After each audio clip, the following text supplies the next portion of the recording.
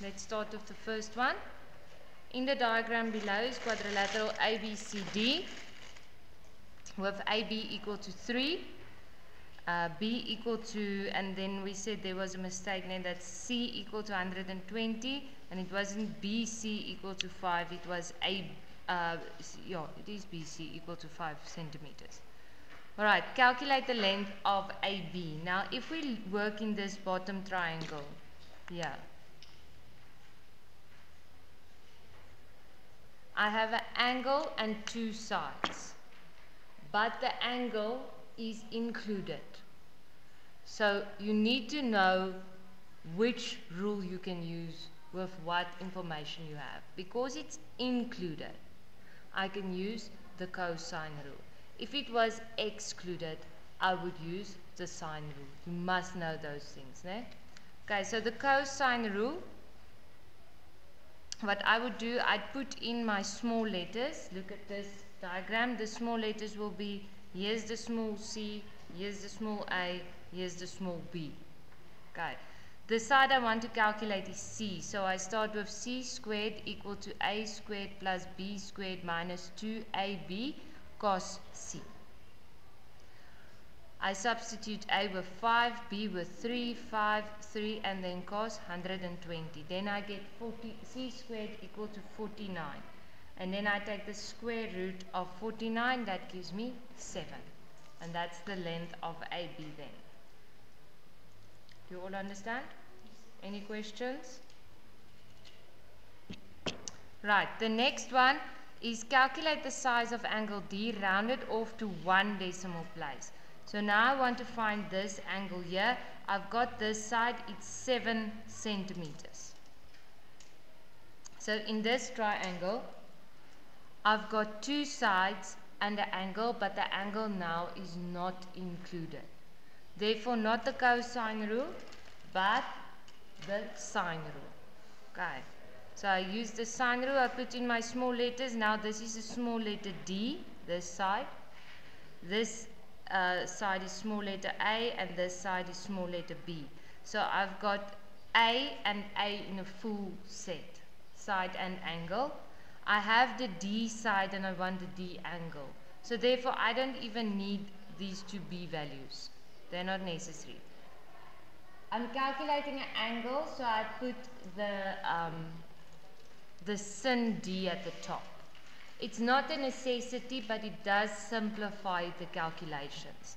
So sin D over D is equal to sin A over A. Do the substitution, then I take the 7 over, it's going to multiply here. Looks like that, and then I take the sin over, it becomes shift sin. And then you just type that in your calculator and you get an answer of 60 degrees.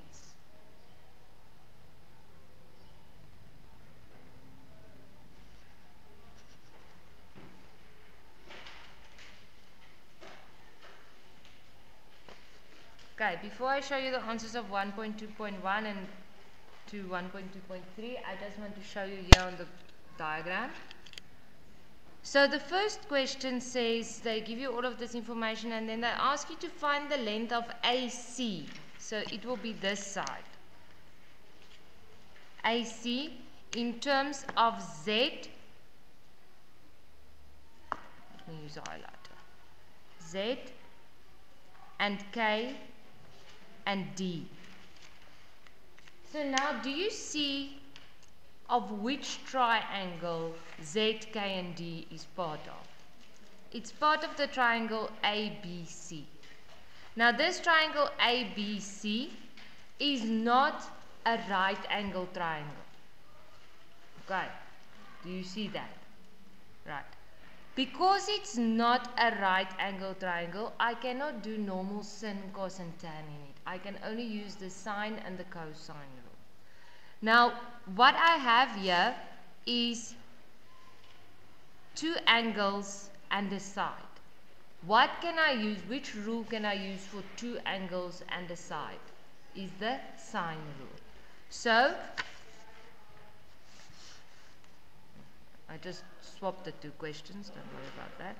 So I use the sine rule there. I put in my small letters. I've got capital letter B. So this is small letter B. This is the side I want. I've got capital letter C, I've got side C. I've got capital letter A, I've got side A. So what I have is the full combination is C and C. You see that? I want B's side and I have B's angle. So I'm not looking into A and A. It's not necessary for me. So I say B sin B is equal to C sin C. Do you understand why I did everything there? Okay. Then I substitute the values. AC is the length of B. K is the angle of B. D is the length of the side C. And Z is this angle C. And then I just get AC alone. D sin K over sin Z.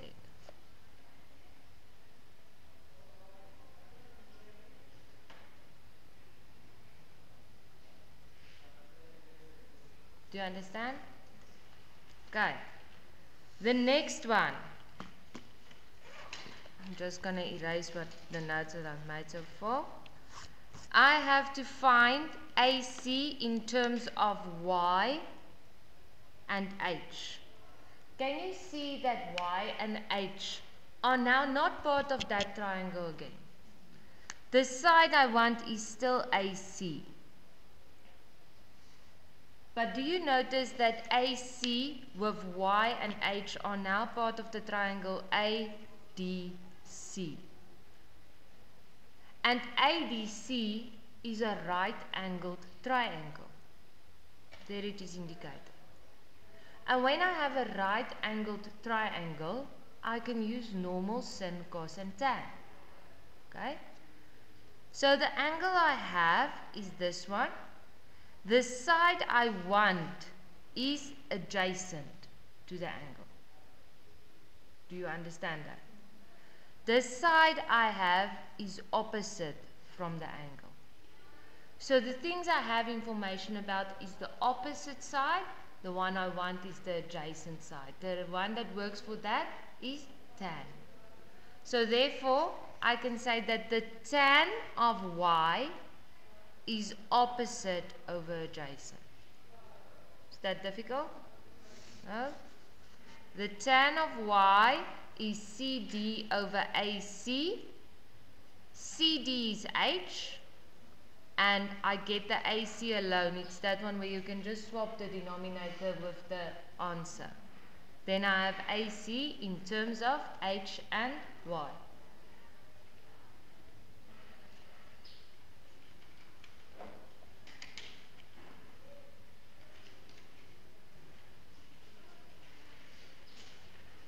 Now the last question says, hence show that H is equal to that. Now whenever we come across a word hence, it means use what you've done so far.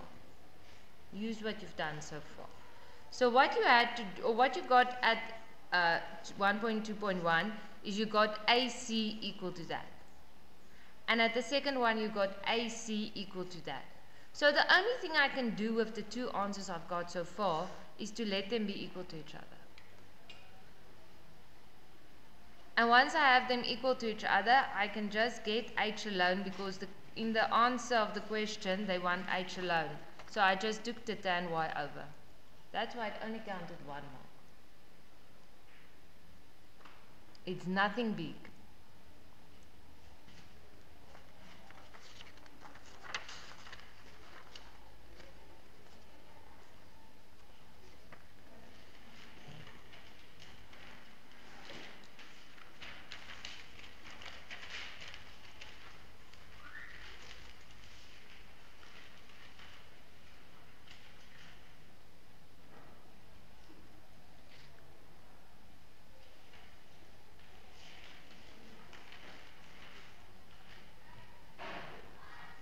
Can we move on?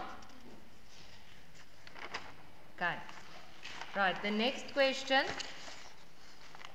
Determine the general solution of cos x over 2 equal to sin x.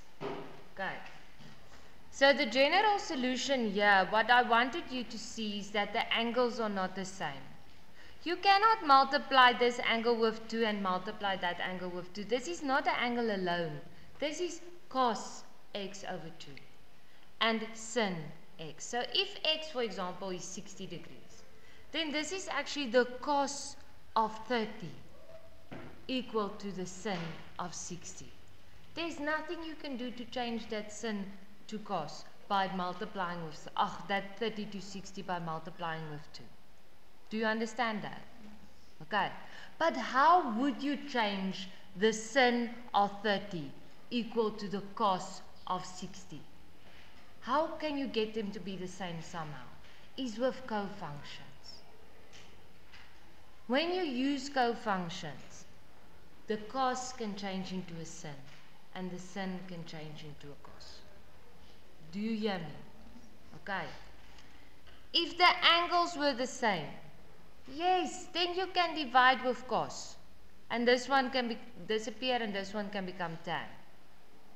But if the angles are not the same, you need to get the functions the same. Do you remember we did that sum? Huh? Here in class. With a number of you guys, and then you showed each other after class, and then we did it in class again. Okay. So what we do is, we say that the cos of x over 2 equal to the sin of x. We want to add a 90 minus to the angle. Because when we put, doesn't matter where you put it, if you put a 90 minus there, that cos is sin. If I put a 90 minus there, that sin is cos. Okay, so it looks like this. I now just chose the right hand side because I chose the least complicated angle. So I say, I put in the 90 minus, but then also the function changes. So you don't just put in the 90 and then in the next step change it to cos. It changes to cos because you put in the 90. So the 90 minus must stay there.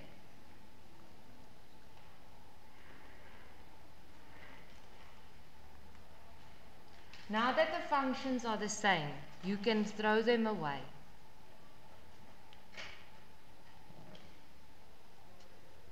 Then it's a normal solve for x. Now what I told you guys is, when you get your x alone and it has a coefficient, you have to write plus k times the period before you divide with that coefficient. Because dividing with that coefficient will not only influence the constant value, it's also going to influence the period of the graph. Remember, when the angle has a coefficient, that is the value b, né? And b influences the period. So once you have that, now you can divide with 3 over 2. Then 90 becomes 60 and the 360 becomes 240.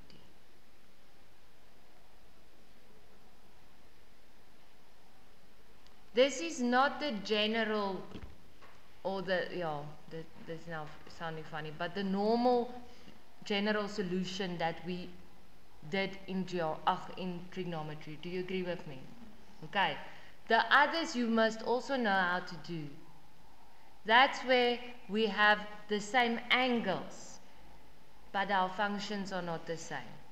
Or we have a quadratic equation, and we have to factorize. Then we get the function and the answer, shift, function, get the angle size, and then go and look in which quadrants are they, and you write the answer for each quadrant. You remember that one? You need to learn that for the exams. You must know how to do this as well, but what I'm saying is don't forget that one. Those are the actual general solution sums.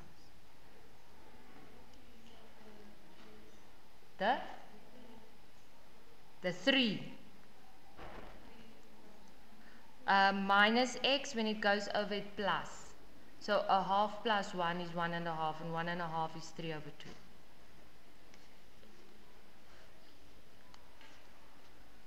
Right, next 2.2 is the graphs. There's a big graph question in the exams. You must go and practice them. Right, when we look at this, they gave you the equations and they gave you the graphs. That makes it very, very, very easy because there's nothing unknown. Normally we have unknowns in the equation, or we don't have the graph. We must be more prepared for that in the test. Okay, but this one, everything was given. It was very easy. They said write down the period of g of x. Now g of x is this cos graph. Now you need to understand that when I have x over 2, that's the same as, let me just write it here, x over 2 is the same as a half x. Do you know that? Okay. That means the b value is a half.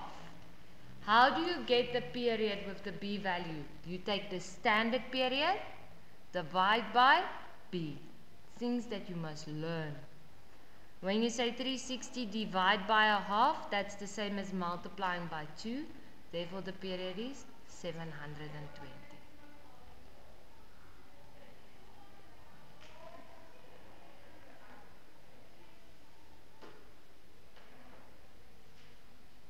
(2.2) If h of x is translated 30 degrees horizontally to the right to form the new graph, what will the new equation be? So this is the p value. P is the funny one. If it moves to the right, it's actually minus. So it's just x minus 30 inside of brackets. Please see to it that you put it in brackets. I think for most of you I put it in brackets, that didn't put it in brackets.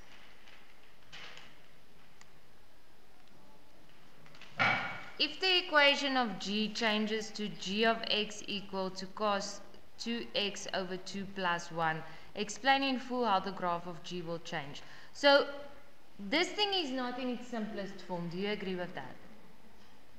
This is actually cos x plus 1. So the graph, the first graph g, had a period or had a b value of a half.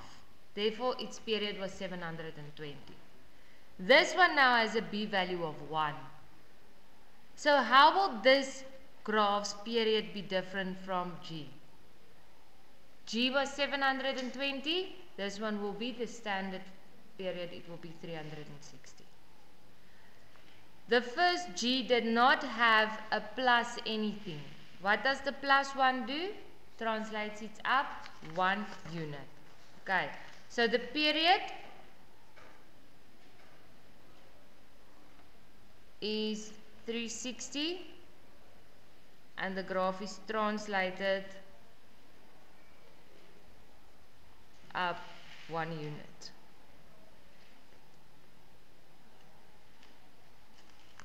The marks in the test is much more for graphs. Okay, question 3. Statistics. I'm just going to put it here on the board and I will show the answers. Determine the range of marks for class A. Range is the biggest value, the maximum value minus the minimum value. So it's 100 minus 10 and the answer is 90. Determine whether there are any outliers in class B. Show all calculations. Now in order to be able to calculate or to find out if there are outliers, you need to know the formula, which is something that you learn to be able to calculate outlier intervals. So the formula is Q1 minus 3 over 2 times IQR. The top value is Q3 plus 3 over 2 times IQR. If you don't know this, you can't do this. And you have to learn this.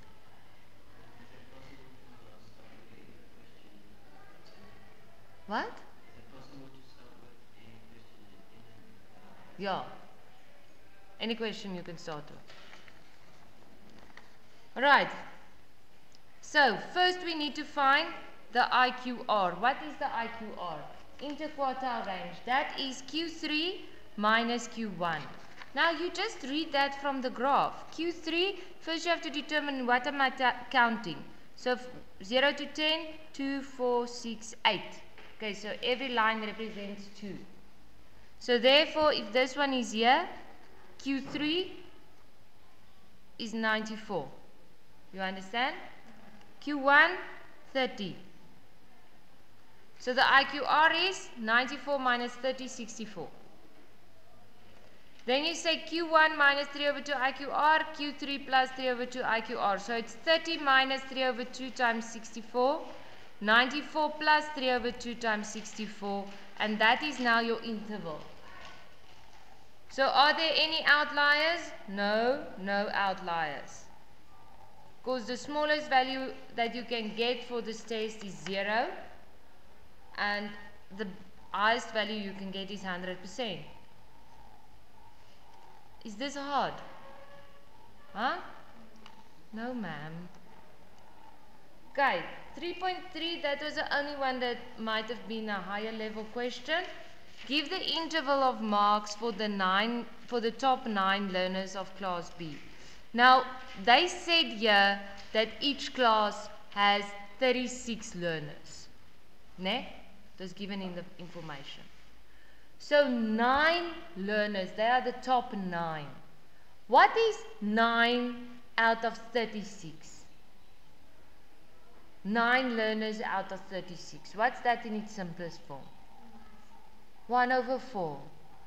So do you see they are actually referring to the values greater than the upper quartile?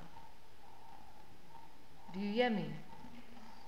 If there are 36 learners and we are looking at the 9 best performing learners, those are all the learners that scored above quartile 3.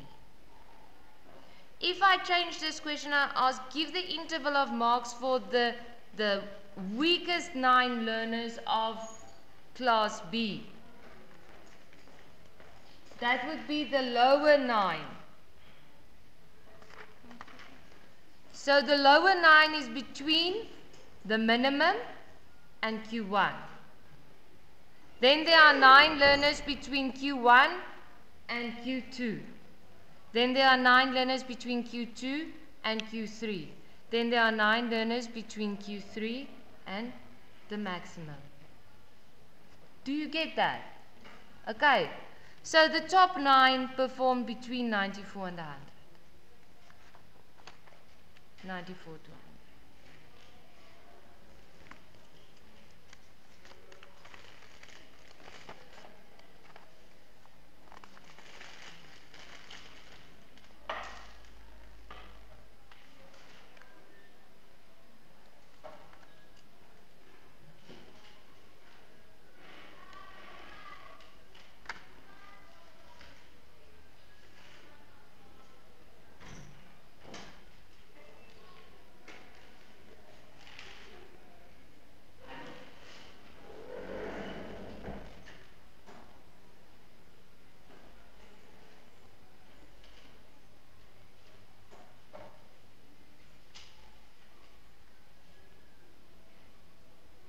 Done? Okay. Question 4. I gave you the values and I asked you to determine the median of the data. Now, you cannot calculate the median if the data has not been arranged from smallest to biggest. So I arranged it. And then if you wanted to use the position, you would say there are 10 values. 10 plus 1 is 11. Divide by 2 is 5,5. When there are so few values in the data set, it's fine if you just cancel, and then you see you end up with those two. Okay. You don't have to use the position. But that just gives you the position. You need to remember that. That's not the median.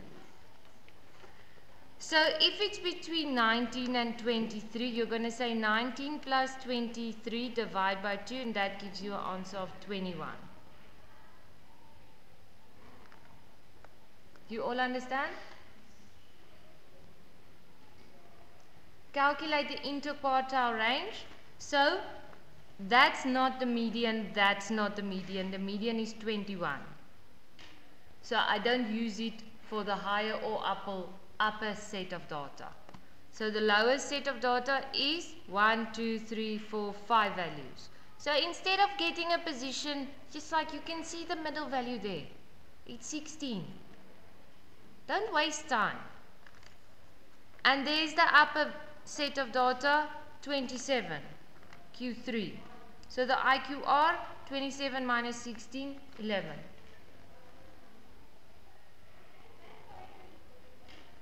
Do you understand? If 19 was the median, you remember, then it would be out for the set of data going further. The lowest set would then be from 12 to 17 and the upper set would be from 23 to 30. Okay.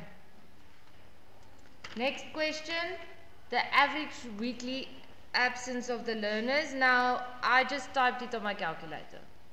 I put it in my calculator because I saw that the next question is standard deviation, so I'm going to have to put those values into my calculator in any case. If you got it wrong, I just want you to use your calculator and test. Maybe you just made a mistake there, typing or entering the values.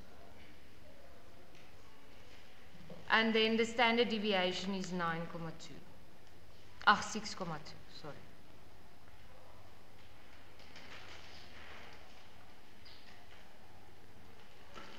Now, you had to discuss how the data is skewed. So we said that if the mean is on the right of the median, it's skewed to the right. If the mean is on the left of the median, it's skewed to the left. But if the median and the mean are the same values, then it's normal. And you had the value of the median and you had the value of the mean. Therefore, it's normal. Do you all understand? Okay. I don't think there's anyone who got 5.1 wrong. Can I just give the answers? Now you know how to find the cumulative frequency. Determine, draw ogive to represent.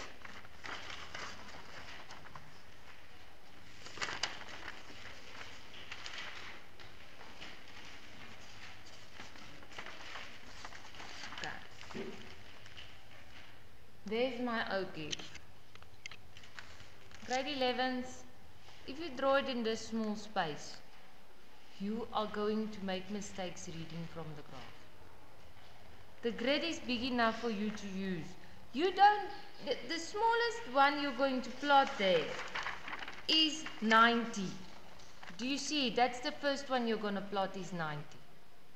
So don't go and put in values. Some learners said 0, 10, 20, 30, 40, 50, 60, 70, 80, 90, 100, 110, 120, 130. So they have this whole space, but their graph is in this small space. I told you guys you can jump the first one. Just the first one. Okay. If we're going to look at the salaries that people are earning in, or the salaries of doctors, do you think they're going to give a graph from 0 up to 10,000 rand for a doctor? Why would there be an open space where there's no information? They earn big money, so they're going to start by the minimum that a doctor earns. Do you understand that? So you make that first jump and then you go on. Then there were some of you drawing frequency polygons. There were some of you drawing histograms. There were some of you, I don't even know what it was that you were drawing.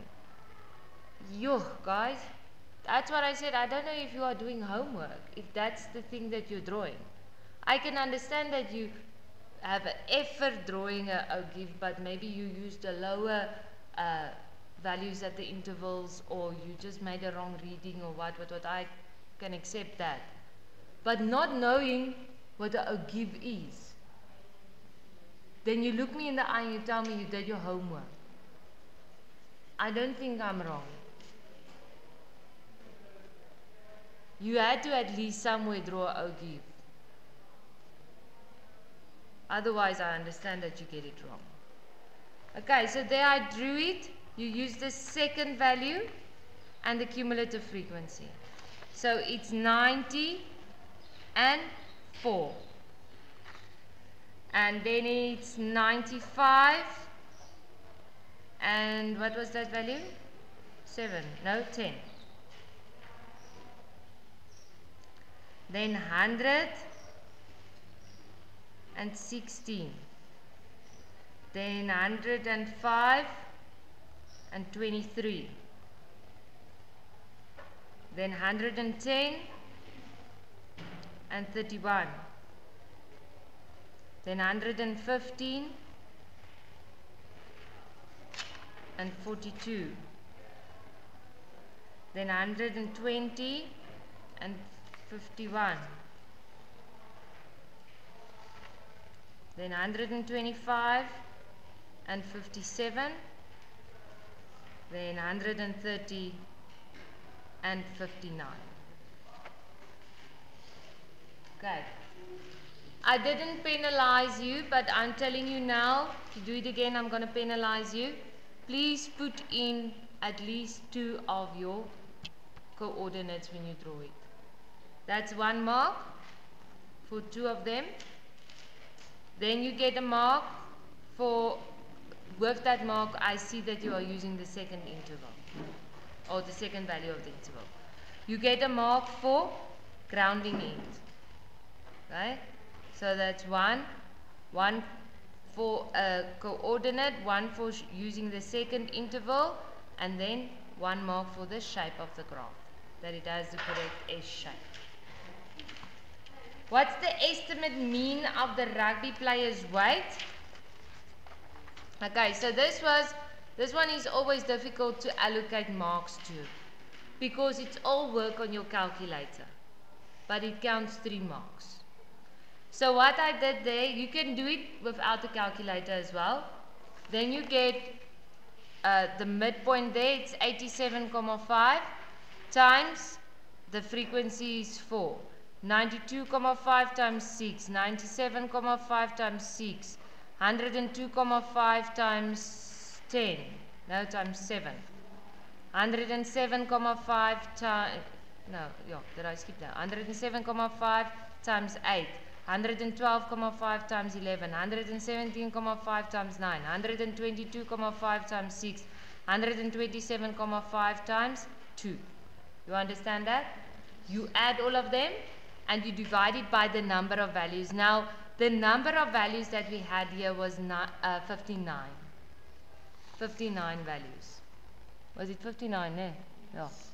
Okay, so divide by that. But the easiest way is to do it on your calculators. I lent my calculator to a grade 12 learner, but if we have time before the end of the period, I will borrow one of your calculators and I'll just show you with the frequency again. You must, it's the same as the others, you just go and switch on the frequency before you start.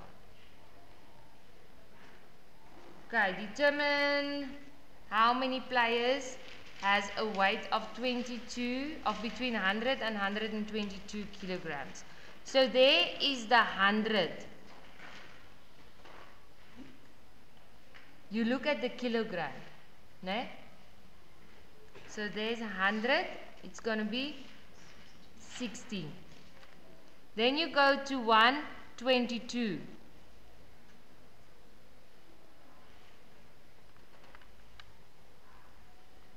And that gives you round about 54. Do you understand that? All of you? Okay. So the answer there, you're just going to say 54 minus 16, and that gives you an answer of 38. No? Yeah. Now I give you the marks for more or less 38, so just make sure that I marked it correct there if you were in line with the answer. And that one counted 3 marks. Make sure I gave you all the marks there. Okay, last question. How many learners wrote the test? It's that reading you take there. It's 80. What is the minimum mark that the learner could have scored if they performed in and above the 90th percentile? So there are 60 learners. Now what you're going to do is percentile, I told you to not add 1. Do you remember that? So we just say 60 times 90, that gives me 54. Okay, 54. So you go to 54, and then you take the reading.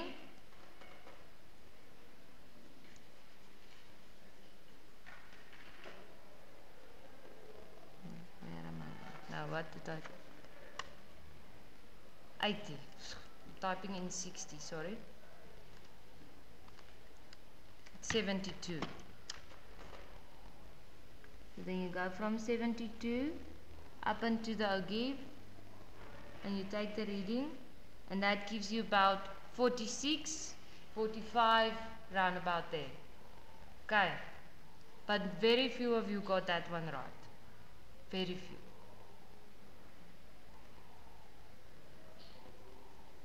Do you understand the answer? Do you understand how I did it? Do you? Sure. Okay. If I'd asked the question, how many scored above, or what was the minimum mark that they scored if it was above the 30th percentile, then you would take your calculator, you say there are 80 people times 30%, that gives you 24. Then you go to the number 24, and you take the reading there. Then it would be like between 20 and 22, so it's 21. Okay. Use the graph to determine the estimate median. So with the median, you're going to say 80 plus 1. Okay? And then times with a half. That gives you 40 and a half. You all understand? So you go to 40 and a half, that's like just above 40. And you go and take that reading, and that gives you round about 28.